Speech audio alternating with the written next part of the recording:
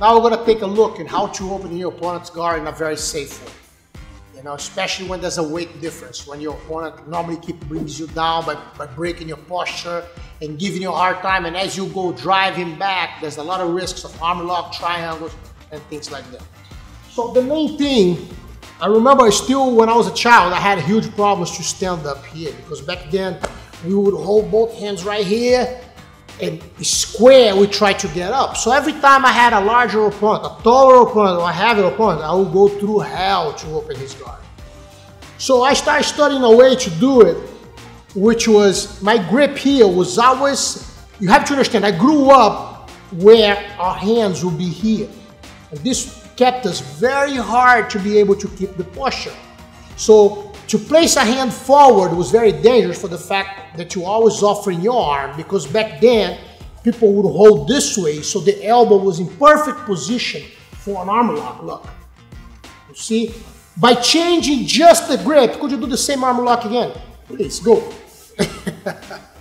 You see, by just placing the elbow outwards, it became very hard for him to raise the hip long enough, far enough to be able to finish me there. So I'll be sideways, and before, when I was always square, they would grab both of my collars with both hands, and they bring their head up, look. They bring the head up, and they pull you down. Oh. So I'll be always a struggle. So by suffering through this for many years, I began working to be my whole body sideways. So I would shake, even my knee was further forward than the other one. So I'll place my whole body sideways. So from here, could you grab my both collars again and bring me down? Look how hard it is for him to bring me down. He cannot even look. All his leverage is done there. With that, following the same procedure of keeping my body sideways, I would bring this leg up first. I would do this. You see, and if you notice, my leg is already putting pressure on his hip. It's like my goal is to place my foot further enough, like I want to place the knee right on his stomach. Now from here, I would pop my leg open and I'll bring myself up this way, and the leg was open. If it happened for him to keep that leg closed, what happened here is this. Once I'm up, keep the leg closed, I come up, I will let my hand slide to the middle of his thigh, and my elbow has to touch inside his knee right there.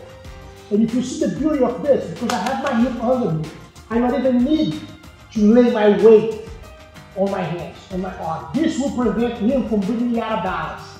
So I grab it, flop it over, right there. And here I am. See, there's no risk of him trying to reach here. He's actually helping me to pass if he does that. So I have control for the whole time. Now, one important thing, especially if your opponent is much heavier and bigger than you, that will help you to stand up a lot, is this little detail that was created by John Danaher. Once you're sideways here and your leg is up, sometimes you have trouble and you need to put your weight into him to get up. That brings you out of balance. So I will do this. The foot will pop out, look, this way. It became very easy to stand up, independent of his size and weight.